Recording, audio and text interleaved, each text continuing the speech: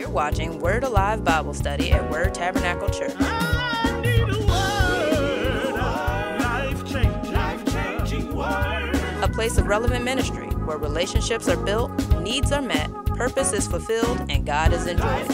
Join us now as we get stronger, grow deeper, and go higher. Stronger, deeper, and higher every day. We need a word. Hallelujah. So the book of Ephesians, I want to begin to read. Let me just read chapter 1, maybe from verse 1 down to verse number 6. And then let me just say a few things. Today, I'm going to be teaching about settling the struggle of identity. Settling the struggle of identity.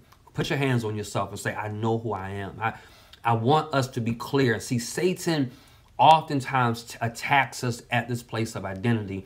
I love how Paul addresses this to the church of Ephesus. And really, this is really written to many churches in Asia, not just to the church in Ephesus.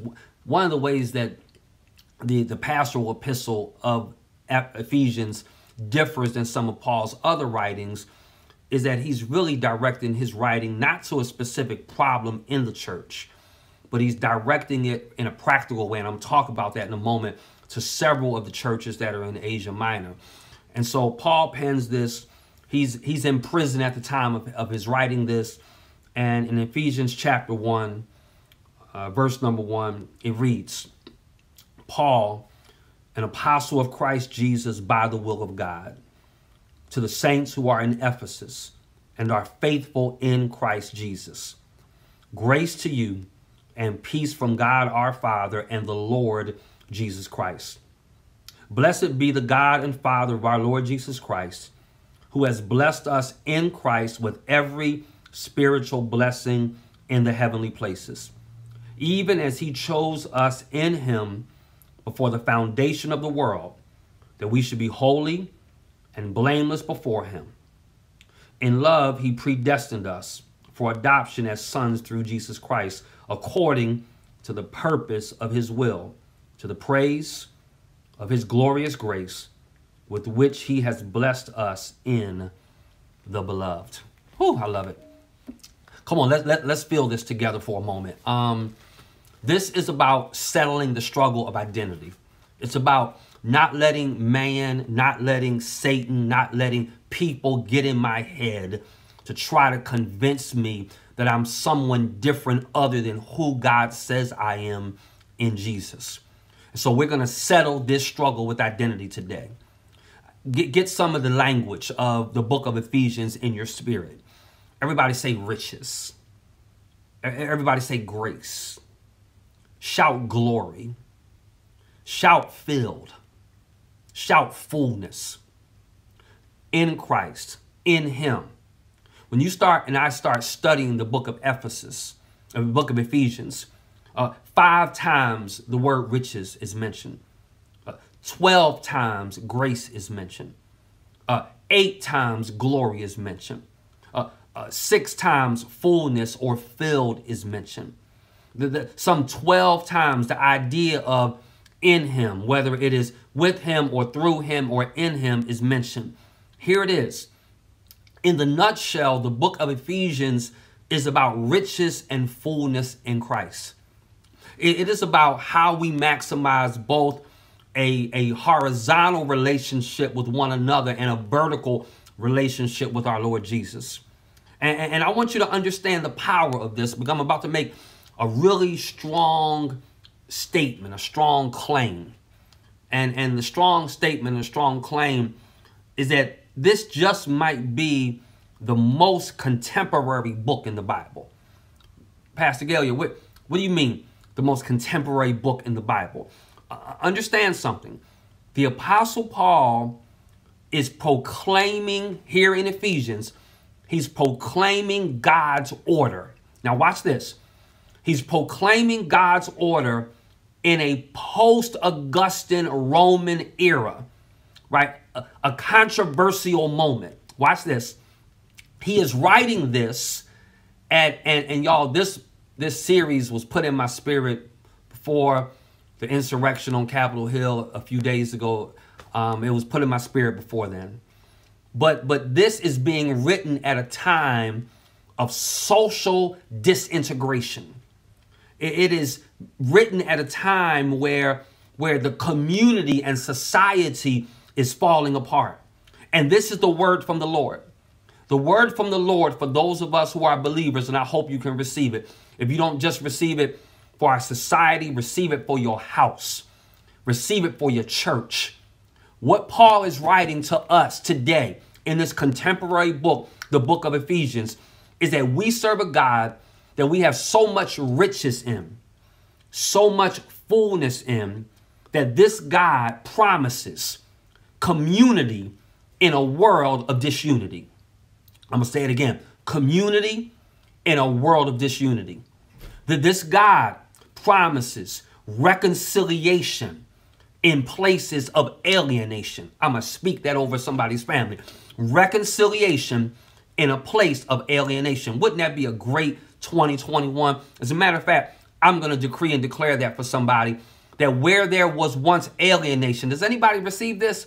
Where there was once alienation, God is going to bring about reconciliation. God is saying, in my kingdom, as I am operating, because of the fullness and the riches that you have in Christ Jesus, there does not need to be war. There will be peace. Now, let me say a few things by way of introduction, y'all. The first thing that I want to set up to introduce this book to us is, and this is in your note sheets, Roman number 1, introduction, letter A. And if you're wondering where I'm teaching from, I'm in my office. So welcome to my office. Here's the first thing. The book of Ephesians answers the questions. That blank is questions. Everybody say questions. It answers 2 questions. The first question the book of Ephesians raises is, what does it mean to be in Christ? Great word. What does it mean to be in Christ? The second question that the book of Ephesians answers is, what then does that demand of me? If I'm in Christ, do I get to talk like that? If I'm in Christ, do I get to function like this? In other words, the book of Ephesians is about, watch this, role, relationship, and responsibility. Role, relationship, responsibility. It is about understanding what my role is. It is about understanding that as a result of that role, that there are certain relationships I need to have. And it's about understanding that in that role and within those relationships, there's responsibility. I'm parking here for just a moment as I teach this, because I think too often times, because we don't recognize that we're in Christ, we want roles, but we don't want responsibilities. Teach Pastor Galia. We want relationships, but we don't want responsibilities. What Paul does here at the church of Ephesus, to the church of Ephesus and these other churches in Asia Minor, is that he's saying to them, because you have been blessed with peace from God our Father, because grace has been smiled upon you, because you have been given every possible riches and fullness in Christ, you have a responsibility as a result of this relationship. And as I teach this, these next 6, 7, 8, I don't know how many months it's going to be. As I teach through this, I want us to hold on to this. That I want to say it again for my folks sitting in the back. If I have a role, then I have a corresponding responsibility. If I'm in a relationship, whether it's a spouse, whether it's a parent, my young people that are listening, if you have a relationship, if you're a daughter, if you're a son, then that means you have responsibilities. And you have responsibilities because you have a role in the family. And I think oftentimes what we're learning here, as we're going to start unpacking the book of Ephesians, is that I get in spiritual trouble. Pastor, how do you get in spiritual trouble? We get in spiritual trouble. Spiritual trouble arises from our failure to remember that we are citizens in 2 kingdoms. Because I want you to understand this. He says, an apostle of Christ Jesus by the will of God to the saints. Watch this. Look at the 2 kingdoms. Everybody say 2 kingdoms. Here are the 2 kingdoms. To the saints who are in Ephesus and are faithful in Christ. Did you catch two kingdoms? Kingdom 1 in Ephesus. Kingdom 2 in Christ Jesus. No different in 2021. I'm in Rocky Mount and I'm in Christ.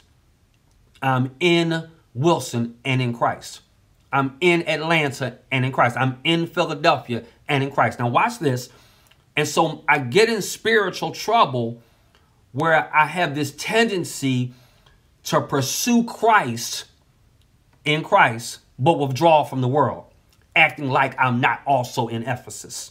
Or I become so preoccupied, teach pastor, I become so preoccupied with the world in Ephesus that I forget that I'm also in Christ.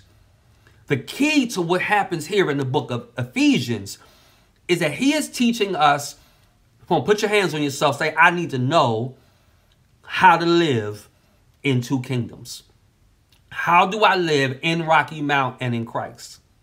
I go through this as a state legislator. How do I work in politics but in Christ? How do I function in two kingdoms? Everybody say two kingdoms. And this is important because I want us to see the value of what we're going to learn. Don't y'all look at me with that attitude. You know folk who are at work and act like they don't know how to be in Christ also. Come on, hello, can I come get you? You know folk who act like they are not in two kingdoms. And you also know, I know them super spiritual folk who act like all I am is in Christ. And I act like I'm not also in Walmart. I'm acting like I'm also not in school. What Paul is teaching us here in the book of Ephesians, it's the most contemporary book in the Bible, in my opinion. He is teaching us how to live in two kingdoms. And we need to learn that because I'm about up to here with pseudo saints that is always hallelujah, thank you, Jesus. Everything is so over the top spiritual, over the top. Everything is just all deep, and the Greek and the Hebrew and speaking in tongues, and it's all this and all that. And you forget, Joker, you in Rocky Mount. And I'm also about up to here with Christians who don't know how to be in Christ because I happen to also be in Rocky Mount. This is what Paul is going to unpack for us. Is that making sense? If that's making sense, type it in. That's making sense. Now, that's a perfect segue into this second point of our introduction, which means I want you to jot this down. There is power in the practical. There is power in the practical. What Paul is doing here is Paul is communicating basic Christian truths. Paul is communicating, and let me say, this is really the appeal, if you will, of the book of Ephesians. The appeal of the book of Ephesians is that it represents the basic doctrines of Christianity. I may have counted like 27 different doctrines that we're going to study in just these few chapters. I mean, Ephesians is only 6 chapters, and in 6 chapters, it's like 27 doctrines taught. What the appeal of the book of Ephesians is that Paul takes the doctrines of Christianity and he explains them clearly, but watch this, practically. See, we miss the fact that the real power is in us practically living out Christianity. I think oftentimes people feel like I have to be this like over the top, my God, I have to have all of these deep answers to everything. Let me tell you, the power of Christianity is in the practical living of it. There is power, I feel you, God. There is power in your devotion life, the practical experience of my living out the faith. There's power in my prayers. There is power in my meditation. There is power in getting rest. There is power in my disciplined study of the word. There is power in my taking care of my temple. There is power in practical things. And Paul is going to teach us in these 6 chapters where the power in these practical things lie. Let me say a few things about the practical side of this. This is not in your notes that I presented to my media team, but let me just try to make this thing live a little bit. The first area where this is practical is that as we study the book of Ephesians, jot these down, I'm going to give you 3. Ephesians is, first of all, intercession. It is intercession, prayer. I think more than any other New Testament epistle, it has the character and the form of prayer. Let me tell you why this is important. Because when we argue with folk, we may or may not persuade them. But when we pray for people, it changes the dynamic of the relationship. I'm about to speak something over you. I'm giving you the overall understanding of the book of Ephesians. It is literally an epistle that has the character and the form of prayer. Let me say it again. The character and the form of prayer. In other words, Ephesians is intercession. Pastor, what are you saying from a practical lens? What I'm saying from a practical lens is 2021, I'm not fighting with you. I'm not arguing with you. I am praying for you. Can you imagine what it would do if we would shift the whole conversation, that instead of arguing with somebody, trying to persuade them, trying to get them on our side, we make them in our mind to take on the form of intercession. Somebody jot it down. Somebody say it out. I'm just going to pray for you. So first of all, the practical element of this book is that it is intercession. Now watch this. It is not just intercession. The form of the book of Ephesians is also affirmation. Everybody say affirmation. Now, let me just give you a moment. Can I teach for just a moment? Okay, thank you. Oftentimes when we look at how books of the Bible in various genres are kind of written out, there are different methods of persuasion. Sometimes you will find communication being what is called an apologetic, right? An apologetic is a reasoned argument. The whole point is to persuade. When you study and I study, even though, remember I told you like 27 different doctrines here, but they are not written in a form as an apologetic, because Paul has the ability to do that. He can drill down and wear you out, right? But it's not reasoned argument. Now watch this. It is also not a polemic. Polemic. It's not an apologetic, meaning a reasoned argument, but it is also not a polemic. It is not a verbal or a written attack. Okay? It is not me coming after you. It is not me trying to argue with you about who I am, and it's not me coming at you. Watch this, about who you're not. This is what Paul does in the book of Ephesians that I think we need to hold on to. This is going to settling the struggle with identity. Paul is saying, I'm not here to argue with you about who I am and who you are. I'm not here to reason with you about it. I'm here to affirm it. And can you imagine what it would look like in 2021 where we just draw a line in the sand and say, you know what, 2021, I'm not trying to create an apologetic and a reasoned argument about who I am in Christ. I'm not trying to create some type of verbal or written attack. You know what I'm going to do? I'm going to just jubilantly and boldly and matter-of-factly affirm who I am in God, who I am in Christ, who I am in the Holy Spirit. In other words, if you don't get it, if you don't understand it, if you don't like it, if you don't agree with it, if you don't want to support it, if you don't want to echo it, if you don't want to parrot it, whatever, I am going to affirm who I am in Christ. And this is what Paul does over and over again as we study the book of Ephesians. He is making statements of affirmation. I want to speak this over your life. You need to know who you are if nobody else believes you. You need to know who you are if other people don't see it in you. You need to know who you are if other folk are going to argue that you're not. Folk will argue you about you. They will say you're not this, you're not that. Paul says, you know what? Time out for all this. I'm making a statement to all of those who are saints in Ephesus and are faithful in Christ. He says, you are in Christ Jesus. He's making an affirmation. The language of the book of Ephesians is a language of intercession. 2021, we need to be praying for folk. It is a statement of literally just me affirming who I am in Christ. And I want to affirm who you are in Christ. But watch this. The third thing is the book of Ephesians is also a book of evangelism. And what, you know, I've taught so many evangelism classes in my 21 years of pastoral ministry. this year, or Easter Sunday, it'll be 21 years. I taught so many classes on evangelism in these 21 years. Let me tell you the best, when we talk about evangelism, rarely do people talk about the book of Ephesians from an evangelistic lens. The reason why I say it's a book of evangelism is because it is an example of what God does in people. You are a walking evangelistic testimony because you all have, does anybody here who's listening to me teach today have a testimony about, look, I'm an example of what God does in people?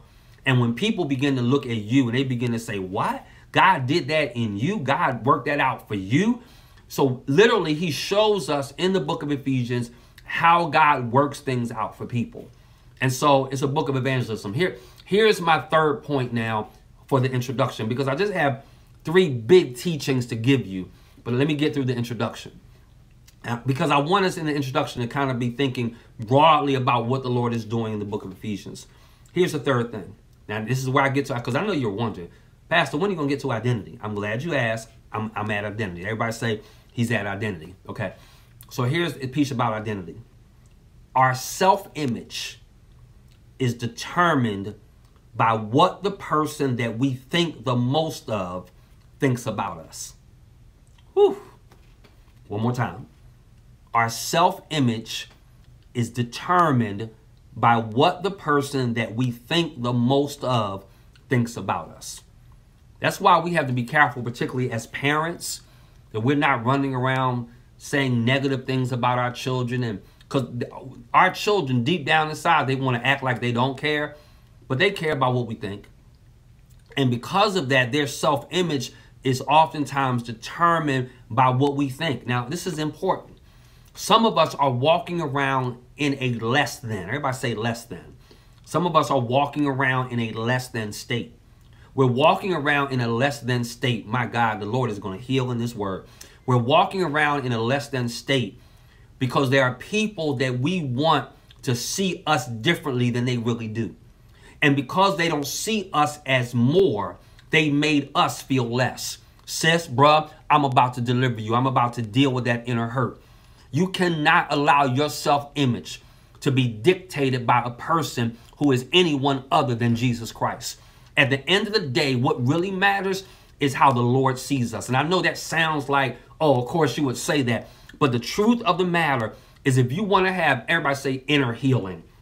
If we want to have inner healing in our life, then we have to discover how special we are to God. Woo, God.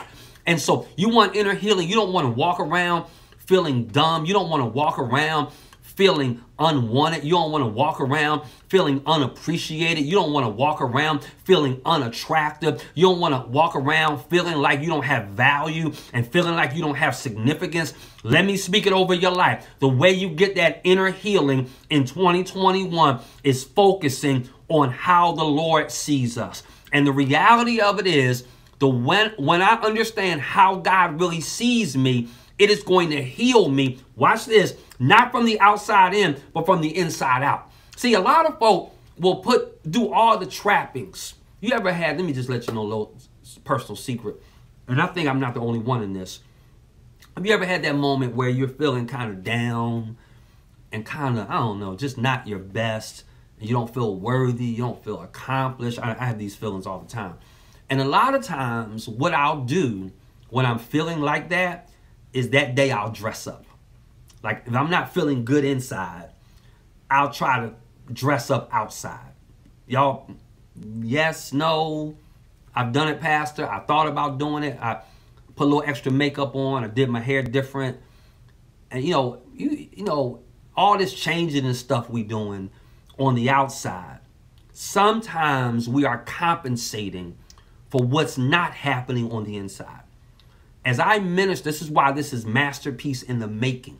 That's what I'm teaching all next 6 months out of Ephesians. Masterpiece in the making. Matter of fact, put your hands on yourself. Say, I'm a masterpiece in the making. I want you to get this. I want you to marry. If you're married, I want you to say, my marriage is a masterpiece. If it doesn't feel like it, I'm telling you, it's a masterpiece in the making. I want you to say it about your children. My children are masterpieces in the making. This is what Paul is doing for us. He is teaching us about inner healing by being concerned about what God says about us and how God sees us. Now, let me park here for just a moment, y'all. The reason this matters is because doing, get it, doing comes from being. So being then has to always come before doing. This is, y'all, what makes it possible to live the Christian life, what makes it possible for performing the way God wants me to perform, is by me actually being a Christian. I don't have to worry about constantly fixing the outside to make my inside feel better. If I can heal inwardly and I understand who I am on the inside, it's going to automatically show up on the outside, because that's how God works. God works from the inside out. We know this, right? So we'll never perform. We see too many Christians. Maybe a few weeks ago we talked about this. I want to minister this again. God is not pleased with our underperformance. And some of you, as you're listening to me teach today, you're underperforming. You're gifted, but you're not doing anything with it. You have ability and potential, but you're not doing anything with it. You might post about it. You might take a picture about it, but deep down inside, you're not really performing. And the reason you're not really performing at the level that God wants you to is because we will never perform as God wants us to perform. Watch this, until we know who we are. What's going to get you performing as a wife is seeing yourself as a wife. It is when we are assured. What's going to make me perform as a father is seeing myself as a father, and seeing myself as a husband, seeing myself as a pastor. I'm not just a pastor from name on the outside. I feel that thing. I see myself that way. Because when we are sure of our person, our performance follows. When we are sure of our person, our performance follows. So I don't ever have to wonder about, well, I wonder if they'll accept my preaching. I wonder how they'll feel if I'm singing a solo. I wonder what they'll think about if I'm the one playing. The only reason why you are uncertain about your performance is because you're uncertain about your person. And the moment you become certain, I'm teaching right. Boy, I wish I could see comments right now. And the moment I become certain about my person, I'm going to become more certain about my performance. Y'all, this is why, you ever notice you can change a person for a little while on the outside. You ever corrected somebody, and I have lots of staff, or you discipline someone or rebuke somebody for some kind of work performance or something that goes on, or maybe on your job you have been disciplined, or our children, right? We have to discipline our children from time to time. And a lot of times what happens is that they'll change for a little while, and they'll begin doing the right stuff. I want you to get this. They'll be doing the right stuff temporarily. I want you to get this. But they're doing it in their own energy, because they've not really changed on the inside. Go back to my initial statement about roles, relationships, and responsibilities. If you're not living out your responsibility, I can tell you, right? You have to go do this. But until you see yourself in the role, until you see yourself in the relationship, you ultimately only can meter out those responsibilities in our own energy. And so this is why oftentimes Christians, you ever see them, they get all excited and they're doing all this work, and they've been singing, they've been greeting, they've been teaching class, they've been doing all this, they've been all hyped, but they've been doing it in their own energy. Because deep down inside, they don't really see themselves as it. They're just living it out in their own energy. The only way what Paul does in the book of Ephesians is that Paul is saying, I want you to really see who you are on the inside. Because the moment you see that, it is going to have a lasting effect on what happens on the outside. I think too many of us have just listened to the devil. Because you do know he talks, right? I think too many of us listen to the devil, and we've listened to his lies. We've listened to his lies about what we're chained to. And we're listening to his lies about not being able to amount to anything. And we're listening to his lies about not being able to teach and not being able to preach and how I can't witness. And the devil has me convinced. And he's saying, y'all, that we're going to fail. So we have failed in our own minds. And we never try to do the work for God. That's what I hope the Spirit of God will change in 2021 as I teach through this masterpiece in the making series from the book of Ephesians. Let me say one or two more things to introduce this. I think this is letter D in your introductory notes. Letter D here is our doxology should be driven by our doctrine. Our doxology should be driven by our doctrine. Now we're going to see this. We're going to see the first few chapters are very doctrinal. Everybody say doctrine. Pastor, what is doctrine? Thank you for asking me. Doctrine is right thinking about God. Right thinking about God operating in a certain area. This is what Paul is teaching us in the book of Ephesians. He is teaching us, I want you to jot these three words down. Jot these three words down. Doctrine, doxology, duty. One more time. Doctrine, doxology, duty. Doctrine is right thinking about God. Doxology is the corresponding praise that wells up, that surfaces because of that right thinking. Watch it, get this. Doctrine, right thinking about God. Doxology, the worship that builds up, overflows because of that doctrine. And then duty, my response to that doxology. Have you ever noticed that some of the people that have the most to say about God do the least for God? Think about that for a moment. All these folk with how good God has been, how great God is in, and God has made a way, and God has done this. You got all of this doxology, but no duty. And the reason I have a bunch of doxology and no duty is because my doxology is not based on doctrine. But doctrine, when I really get to thinking about who God, I'm sorry, y'all. I'm getting excited in my office here, but I want somebody to get this. When you and I begin thinking about who God is, what God has done, who he has made us. Let me stop. Let me say it one more time. You take a moment. Think about who God is. Think about what he's done for us. Think about what he's done for you. And then think about who he has made you. Look at who you are right now. And remember who you were. And respond and understand that it was because of God's nature and character that he made you into who you are. There's no way that can't lead to worship. See, I'm a little iffy. Excuse me. I'm a little iffy on people that don't have no shout.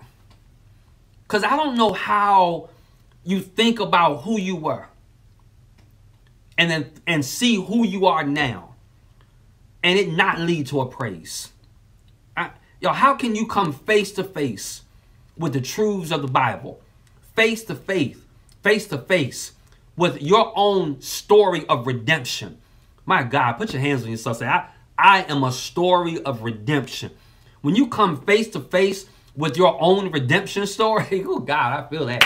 When you come face to face with your own redemption story, man, it lifts your voice. It lifts your heart. I'm going somewhere. I'm going to set you up. It lifts your mind and it lifts your hands. As a matter of fact, it lifts your whole life. And so as we begin studying this, we start to see that Paul, as he writes the book of Ephesians, he spends a lot of time in doctrine to create a doxology so that we can respond with a duty. And I think some people claiming some stuff about Christ, but your duty is leaving you suspect. Or should I say your lack of duty is leaving us suspect. So how do I settle the struggle with my identity? Because I'm bigger than my race. I'm bigger than my community. I'm bigger than my job. I'm bigger than my checking account. I'm bigger than how much I make on the job. I'm bigger than my occupational title. I'm in Christ, but I'm in two kingdoms because I'm also in Rocky Mount. how do I struggle? How do I settle the struggle with identity? Paul, in these first 6 verses, teaches us 3 things that I want to ask you to think about. Here's the first one. The first thing that Paul teaches us here is I need to recognize, everybody say recognize. I need to recognize my righteousness. It's right there in verse 1. I need to recognize my righteousness. Look at his righteousness. Paul, an apostle of Christ Jesus by the will of God. To the saints, everybody say saints. To the saints who are in Ephesus and are faithful in Christ Jesus. Now, let me, first of all, let me go ahead and kill this demon. This is a rough word now. Paul is saying not so much who I am, but how I became who I am. This is recognized. The reason I got here, look at what he says. Everybody say, by the will of God. By the will of God. I'm an apostle of Jesus Christ. I'm a saint because of the will of God. I think what can really humble us if we get more focused not on who I am, but how I became who I am. The way I became a saint was by the will of God. The way I got to this point was by the will of God. What does he say here? He is saying that that we are saints, meaning, and we are faithful in Christ, meaning we're supposed to be serving. Remember, it's at the will of God. We should be serving others. We should be serving in another's name because it's the will of God. We should be serving someone else's interest because it's the will of God. We should be serving at someone else's pleasure, the Lord I'm talking about, because of the will of God. Recognize our righteousness. It is not anything we have done. It is who God has made us. Y'all, the will of God's calling, jot this down. The will of God's calling is salvation and service. That's a mouthful. The will of God's calling, say that with me. The will of God's calling is salvation and service. You don't believe me? Look at what Paul says. He says to the saints who are in Ephesus, watch this, and are faithful in Christ Jesus. I would argue that some of us are claiming sainthood, but we're not faithful. Some of us are not faithful in Christ Jesus. I want to work through this for a minute. So what is the point? Here's the sub point to this. Sub point to this issue of recognizing my righteousness is that I must have the right concept of who I am. I must have the right concept of who I am. To the saints, everybody say, I'm a saint. If you're saved, you get to say it. Everybody say, I'm a saint. Come on, I'm a saint. But can you also say, I'm also faithful in Christ Jesus? A whole bunch of us are claiming saint, and we may be if we're saved, but we should also be faithful in Christ Jesus. So the word saint is describing my standing before the Lord. The saint, this is my position. This is the issue of recognizing where my righteousness comes from. So I'm in the right standing before the Lord. I want you to see this. But the word faithful is describing my activities in the world. What a tragedy to have the right standing before the Lord, but not the right activities before the world. And the reason is because I don't realize, I keep forgetting I live in 2 kingdoms. Can I throw this out? And this is something I won't say I struggle with, because I don't think I struggle with it. I think I just have to keep reminding myself. And I want to remind you, your social media posts should indicate that you understand you live in 2 kingdoms. I think sometimes that's not our testimony. You know, I posted, you know, me at the shooting range. I'm sure some people got offended because, you know, here's this pastor, you know, with his Glock. I live in Rocky Mount. I live in two worlds. I live in two kingdoms. You know, I'm in Christ, which means I'm not going to do anything illegal, but I'm in Rocky Mount, which means I need to protect myself and my family. I live in two kingdoms. We have to recognize that saint is describing my standing before God, but the faithful that Paul says is describing my activity in the world. And we have to recognize that because we live in two kingdoms, it's not just enough to have right standing before God. I have to also have faithfulness in terms of my activities in the world. So the life, the ministry, now this is important. The life Paul is describing, y'all, you know I'm going to take my time. There's no reason for me to rush through these books. I'm not going anywhere. I hope y'all aren't going anywhere. The life, the ministry, and the title that Paul is stating. He says, apostle of Christ Jesus and the saints who are in Ephesus. The life, the ministry, and the title was not something he claimed for himself, nor was it something the church bestowed upon him. I'll say it one more time. Paul, an apostle of Christ Jesus, everybody say, by the will of God. That means I am who I am because of the sovereign work and the sovereign will of God. I think too often times, oh God, I feel this thing. I think too often times we are claiming that of ourselves that God never said about us. We are making statements about ourselves that God has never made about us. That we are claiming that we're a saint. We're claiming we're faithful. We're claiming we are this or that. We're claiming to be a leader. We're claiming to be elevated. We're claiming to be whatever we're claiming to be. And yet it has never been, God never said it, right? Paul is saying what is said of me is not, and I think the church is guilty of this. And I don't speak of Word Tabernacle exclusively. I think the church universally is guilty of this. We bestow titles upon people that God never claimed.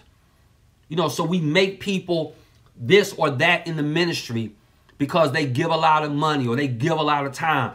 And what Paul is saying is our testimony ought be that the life and the ministry and the title that is attached to us is not something we claim for ourselves, and it's not something the church bestowed upon us. It has only been given to me by the work and the will of God. You know, I was watching a TV show. I forget the name of it now. I was actually enjoying the show until they dissed the church. And then I was just like, so here we go. You know, so the guy was like, man, I want you to marry me or whatever. He said, I'm not a minister. He said, oh, it's no big deal. You can just go online. You can just go online and get your, license to be a minister, whatever. Next thing you know, this guy's preaching funerals and doing weddings, and it is stuff that he bestowed upon himself. We have to be really careful that I'm not bestowing stuff upon myself. That whatever we are should be as a result of the sovereign work and the sovereign will of God. I'm already out of time. So when Paul speaks about our being saints, the word that he uses is set apart. That's what that word saint means. It means separated. Watch this. I've been set apart. I've been separated for the purpose of God. This is going to help me clean up my identity. My identity is cleaned up when I recognize where my righteousness comes from. And so this is important. Everybody say, I'm in Christ. I want you to see that. He says, faithful in Christ Jesus. God is able to look at you and see you as a person who has absolutely no fault. He sees you as perfect. He sees you as holy. God sees you as blameless. Look at all that stuff people talking about. You unworthy. The devil is a liar, and so are they. God sees me as worthy because I'm in Christ. Let me tell you what humility is. Humility is recognizing who we are in Jesus Christ. Just to be humble does not mean I have to be humiliated. And a whole bunch of us are walking around with a chip on our shoulder because of how people have identified us and how people have seen us and how people are labeling us and how people are calling us. And God is saying, you are a saint in Christ Jesus. I'm a saint in Christ Jesus. I'm almost done teaching the beginning part. I'm going to have to bring this sheet back next week. Let me help you understand something real quick. We know how to believe. We know how to accept other things that God says about us. And so when God says I'm a sinner, you accept that, don't you? When God says Christ died on the cross to pay the price for your sins, you accept that, don't you? And we should accept it. When God says whoever calls on the name of the Lord shall be saved, you accept that, don't you? When now that God says you are a saint, now that God says you are a child of God, now that God says you are in Jesus Christ, put your hands on yourself and say, I accept that. You need to accept that. I'm closing on this illustration real quick and we'll be done. I like to read, right? I read all kinds of stuff. I don't read just theological stuff or doctrinal stuff or whatever. I was reading about nature, the animal creation. And I was reading about ducks. It just happened to be ducks, right? And they were talking about how ducks have a higher propensity to attaching themselves to the very first things they see. And normally when they hatch, that's not a problem because the first thing they see is a mama duck, right? So they just kind of mimic, they kind of follow the mama duck.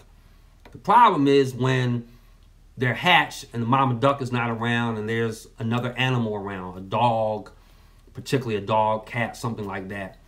And inevitably, they experience something called imprinting. Everybody say imprinting. They experience something called imprinting. Now, let me tell you, I have a definition here for you. Imprinting is a rapid learning process that takes place early in the life of a social animal and establishes a behavior pattern as recognition of an attraction to its own kind, watch this, or a substitute. Very important. A rapid learning process that takes place early in the life to establish my behavior pattern as a recognition of an attraction to its own kind or a substitute. I think our problem perhaps as Christians is we have allowed imprinting to happen. I got saved. I got hatched. I was born again. And when I got born again, I started associating with those other than in Christ Jesus. So I got imprinted. I started taking on the behavior patterns of people that weren't saved. If you are faithful in a church, why are you taking on the behavior pattern of somebody not faithful in church? If I'm a married woman, why would I allow single women to imprint me? I can't, if you're married, you can't do what single folk do. So I got to be careful that I don't take on the patterns, the behavior patterns of something that I'm attracted to that I'm really not of. And I think this is our problem. We are so eager to be popular on social media and for people to like me and for people to say amen to what I say and for people to want to be a part of what I'm doing that we don't even recognize I'm acting like a dog when I'm a duck. I'm acting like something else that I'm really not. And so I'm here to speak over your life. It is time to break those behavior patterns of anything and anyone that is not in Christ Jesus. If I'm married, I need to have the behavior pattern of a married person. If I'm a mother, I need to have the behavior pattern of a mother. If I'm in church, I need to have the behavior pattern of being in church. If I'm in school, I need to have the behavior pattern of being in school.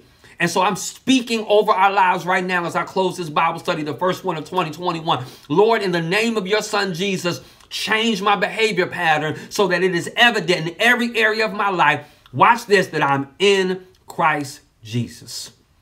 So I'm going to spend some more time. I've got 2 more things out of these first 6 verses. If this blessed you, type it, bless me. Share it with somebody else. I want to settle the struggle with my identity. I had one big point today. And that one big point was recognize my righteousness. Recognize who I am in Christ. Everybody say, I'm in Christ. And because I'm in Christ, there must be evidence of salvation and evidence of service. So, Lord, in the name of your Son, Jesus, help us to have the right concept of who we are. Thanks for listening to Orthos. I hope you enjoyed today's Bible study. If you've got questions or comments or feedback, I'd love for you to share it with me. You can email me at james@jamesgaillard.com. I would also encourage you to follow me on one of my social media outlets. Go ahead and subscribe, either at Facebook or YouTube or Twitter or Instagram. Again, thanks for listening. See you next week.